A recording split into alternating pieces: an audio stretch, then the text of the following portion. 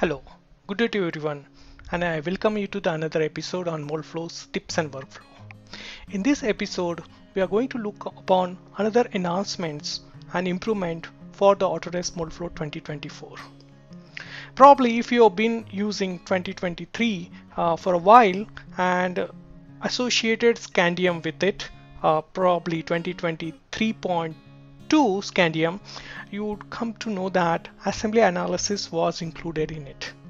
And if you've been using Moldflow for almost like 3 years or more than that, you would come to know that assembly analysis was still a part of like a Scandium. Well, the reason was that we were evaluating it. Unless and until it goes through the lab test and we try to do some correlations with the actual part, we don't put it into a commercial version.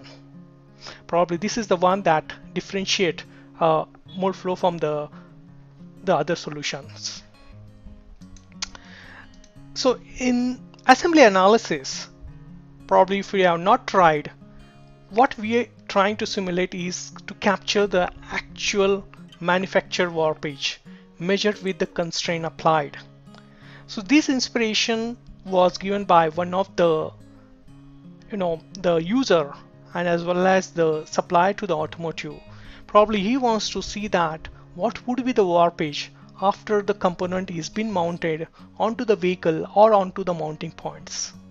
We've been using anchor plane, creating the graphs. That was fine, but he was still not been satisfied with it. He wants to see that what would be the warpage or which locations in my part will pop out if I do the mounting.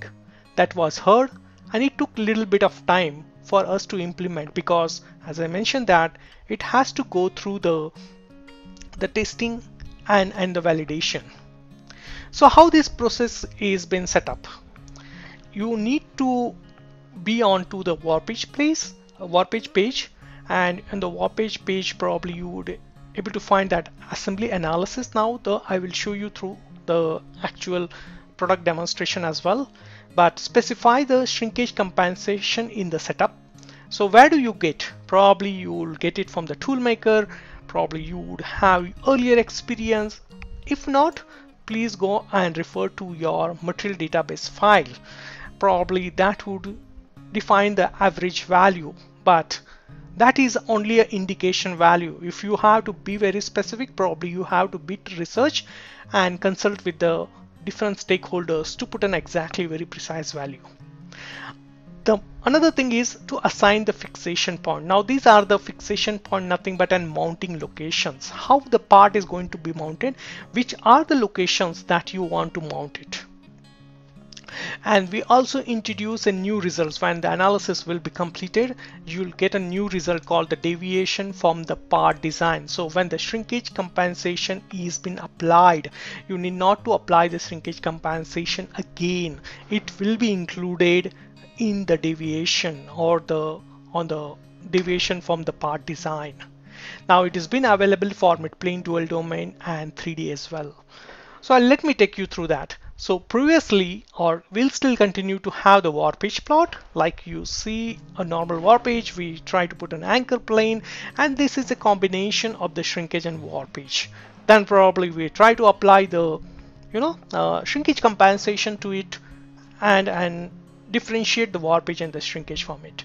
Now with the check mark of the assembly analysis, when you are onto the warpage page, you will get a new plot called the deviation from the part design. So irrespective whether you apply the fixed constraint or not, or fixation point, if you check on to the assembly analysis, you will get a deviation from the part design. Of course, you have to add the shrinkage compensation to it. And if you have already checked in the assembly analysis and you added the fixation points like I added over here, so you should be able to see the deviation from the part design when the constraints are being applied. So this will be actually how the part would behave after mounting, and you could able to see that the part is matching to the CAD, means the shrinkage is already been applied to it. Let's look at the workflow. So how does it works? Two things to need to set up in this. Set up the constraint with the assembly position and make sure that they are using a warpage analysis. So when you go and pick the nodes and in the boundary condition tab, you try to put the fixation points, you will be asked where the constraint to be used. Please check in as warpage analysis. In earlier version, there was an option say that assembly analysis. Now that's been removed. It's referred to as warpage analysis from 2024. In the warpage setup page again, adjust the constraint according to the shrinkage allowance and specify the average isotropic shrinkage value. It doesn't allow you to specify the anisotropic values. It has to be a single value in this case. So if you don't specify the constraint but you still run the shrinkage analysis, you will get the deviation from the part design with the shrinkage compensation value applied to it, right? Let's look into the actual software. How does it works? I have taken a same earlier part, and in this case what I did is before I get started with the analysis, you need to choose upon those nodes where you want to pick in the constraint. So like in this case, I have picked up on the nodes over here, and then you go into your boundary conditions and say that in constraints, say that fixed constraints. Let me show it. Already have been applied over here, and then fixed constraint, and you should be able to see that I have used a warpage analysis over here.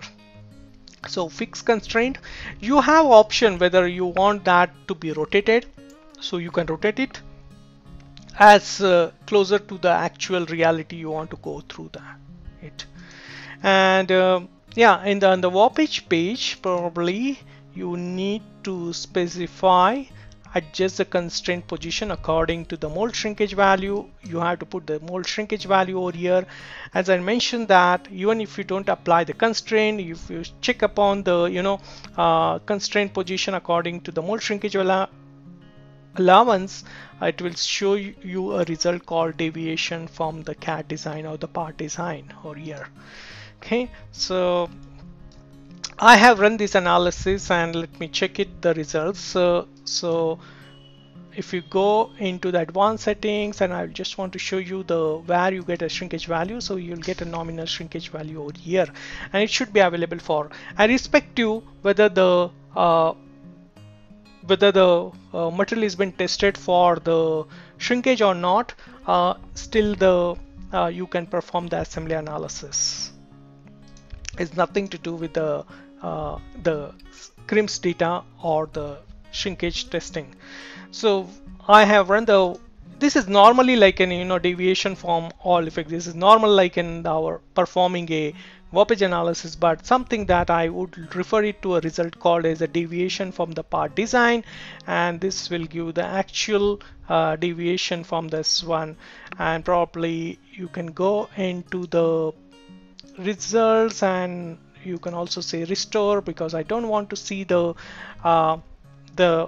results after the anchor plane, but I want to see that the results has been after the this already has a shrinkage applied. Now you don't need to apply the shrinkage again. Don't do that. It will be twice the shrinkage when applied. This is with the actual part how the deviation will work actually. Okay, so this is something I always like to refer it. Go ahead and try it at your end and see how the new assembly analysis is helping you to improve your workflow. With that, probably I will talk to you next time, and take care. Bye.